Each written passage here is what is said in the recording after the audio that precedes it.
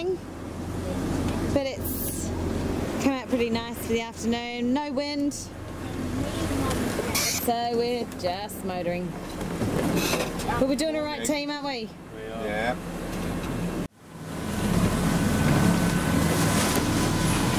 Day 2. It's a really confused sea. We've got swell coming from a couple of different directions, and it seems like the sleeping sickness has taken over the crew.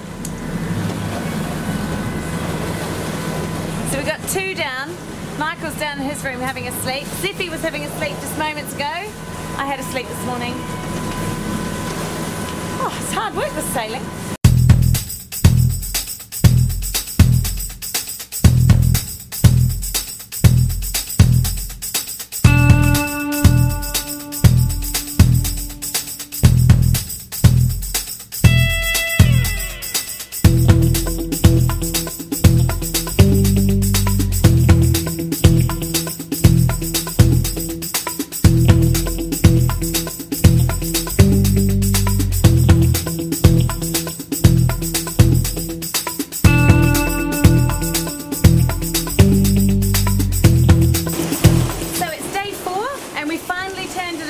Direction, and Dave's just about to put in our trip reports, which we do with Maritime Radio in New Zealand.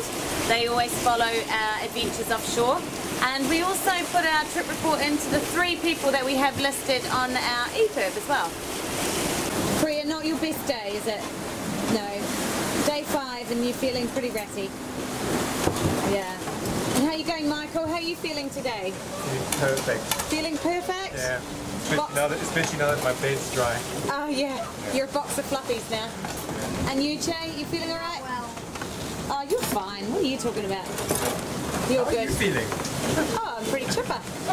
Feeling pretty good. No, today's a good day. Except, it's incredibly bouncy. Incredibly bouncy. Oh, we've got some pretty good winds.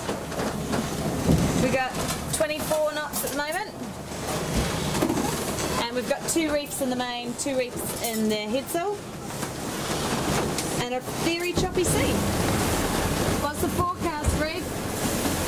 Pretty rough, so we might be bouncing around for a little bit. We might be bouncing around for a little bit. We sure are. Yeah. And also wood is raised out of the trampoline. There's water coming up through the trampolines. Yes.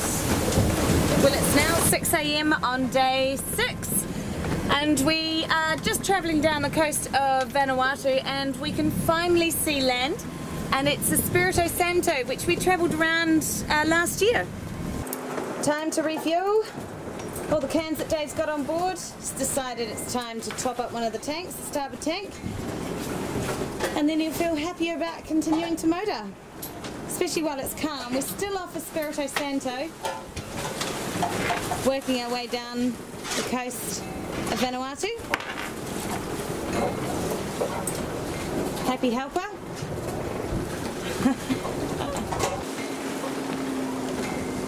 This is going to be fun.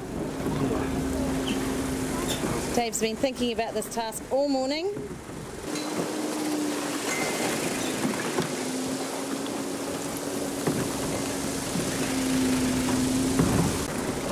So how many litres went in? 165, I think. 165. Yeah. It hasn't quite filled the tank. I don't think so, no. No, haven't quite topped it up. Now sail drive, what's happened to that, Dave? It's just started ticking again, so time to just give it a rest, I think. I just use it when we absolutely need it. Jay's birthday today. Day 7 of our passage to New Zealand. Numia. Not sure where we're going. It's kind of hard having a birthday on the boat, isn't it, when we're moving? You got your birthday card? Yeah. What's your present, darling? I don't know.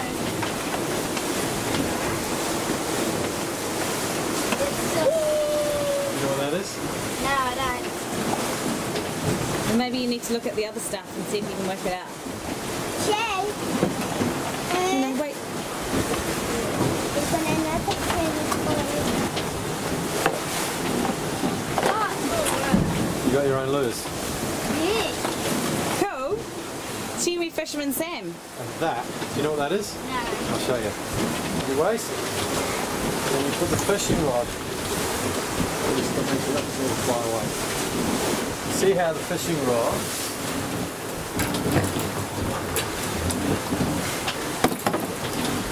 have this bit here, so goes into there. It means you're going to hurt yourself. You know how you struggle and it straps around your back and then you can pull the lines in. Alright, Jay, you might have to come over here, buddy. Happy birthday to you. Happy birthday to you. Happy birthday, dear Jay. Happy birthday to you. Woo! Yay! Here are the girls brainstorming what their future business is going to be. They're discussing what kind of ideas may or may not work as an outcome of this COVID-19. What would support people during this time and into the future. Good thinking, girls. Yeah. By the time we get one up and running, hopefully the COVID-19 would have stopped and everything would be going back to normal already. Well, I don't know that things will go back to normal. There'll be a new normal, I think. And the tricky part will be for you guys to work out what that new normal will look like. May take some thought. And this monstrosity is what Dave has put together in the early hours of this morning. It's a windbreak. Because the poor boys up here were complaining that the wind's getting a bit chilly now that we're going past Ifate, which is the island where Port Vila is situated in Vanuatu. All of it's going to be into wind sailing.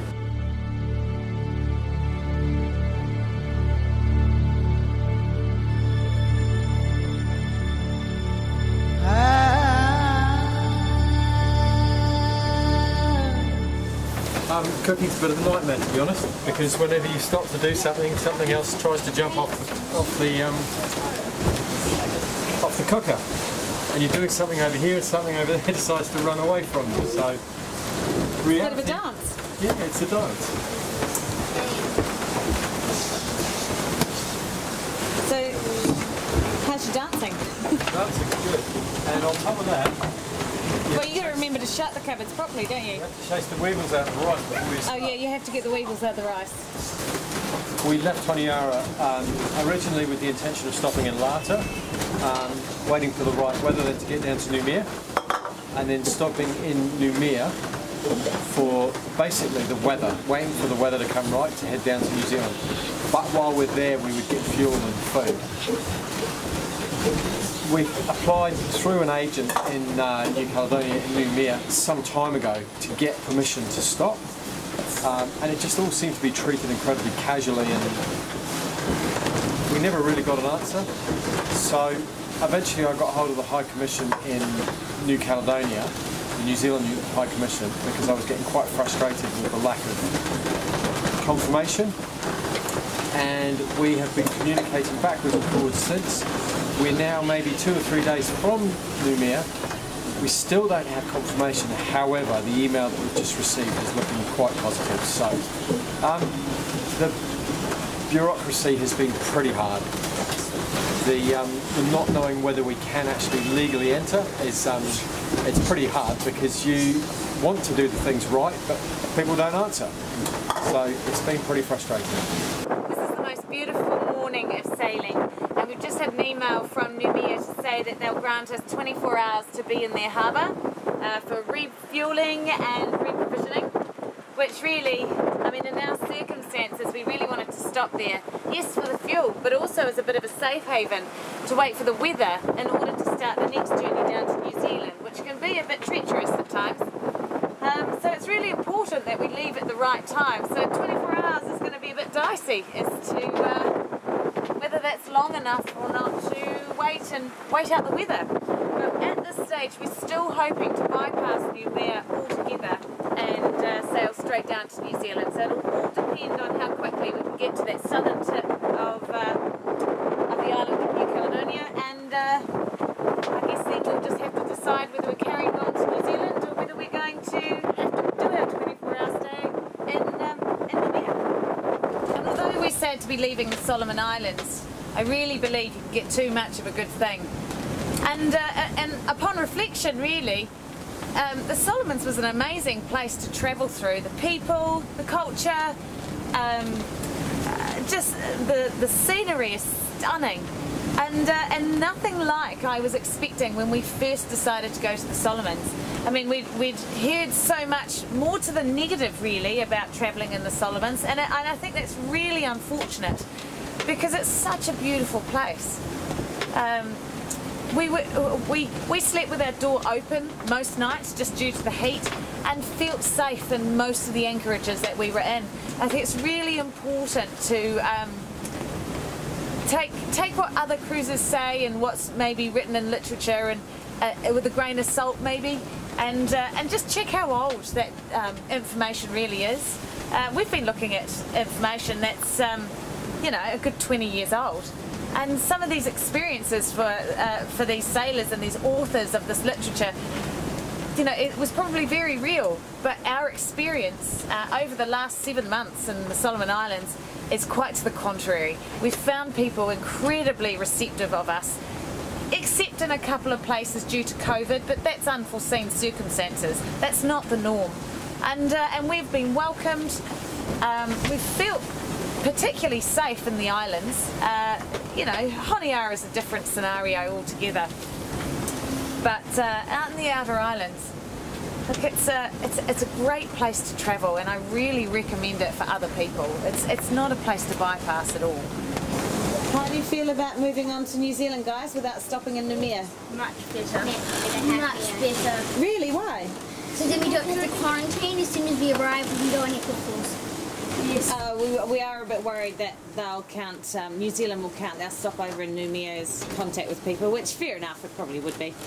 And we might have to do quarantine when we get back to New Zealand. But this case, it'll be, how many days at sea do you think? 15 to 16. Oh, I reckon 17 still is my number. What do you think, guys? And then there's more. We're on day 10 today. Yeah. And then there's more, what's that?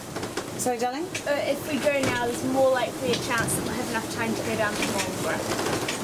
Okay. There might be. I'm excited. Excited. And what do you think of offshore sailing?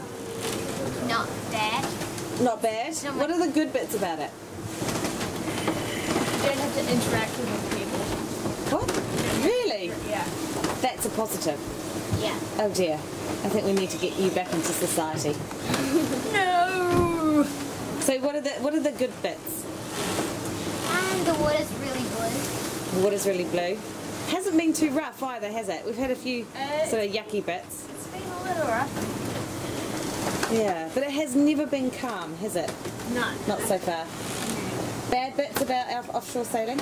I can sleep with those two. You don't have to. You have a room that's been vacated. So that's up to you. That's on your shoulders, buddy. Bad things about offshore sailing? Sometimes it can get really rough. It can get a bit rough. And we always get banged like... Yeah, we kind of fall off waves, don't we? Is that it? Is that the worst thing about offshore sailing? Well, you can't get off the boat. You just kind of stuck on it. And you just get a fat ass, so all you're doing is sitting down. Beautiful. Shay, worst thing about offshore sailing? Worst thing? No signal. Yeah, no signal. How can I communicate? I can't communicate with the outside world.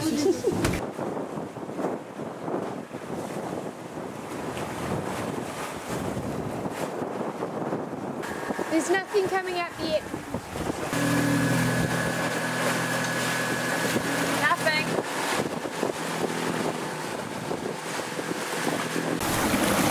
We're just siphoning diesel out of our port tank over to our starboard because our port sail drives are not in the best condition.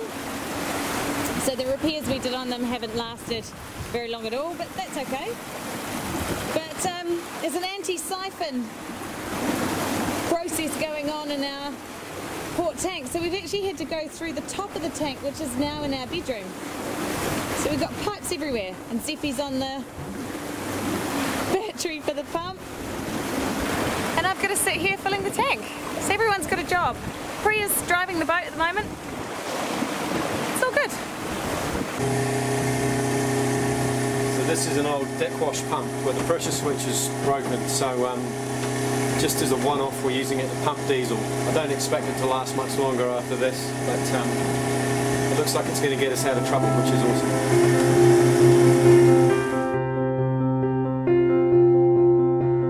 Join us next time as we continue our journey towards New Zealand.